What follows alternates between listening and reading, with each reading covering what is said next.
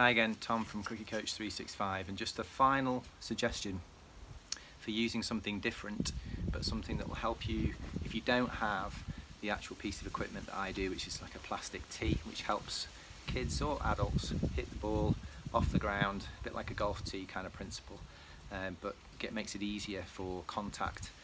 Why don't just use the very topical toilet roll holder? And if you want to make it higher, use a kitchen roll holder. And yeah, you might struggle in the breeze a little bit, but it's still going to balance your ball like that. Perfect. And if you haven't got a ball, it will balance your rolled up pair of gloves or your rolled up pair of socks. Have some fun, improvise, be versatile, innovative, enjoy yourself, stay at home cricket.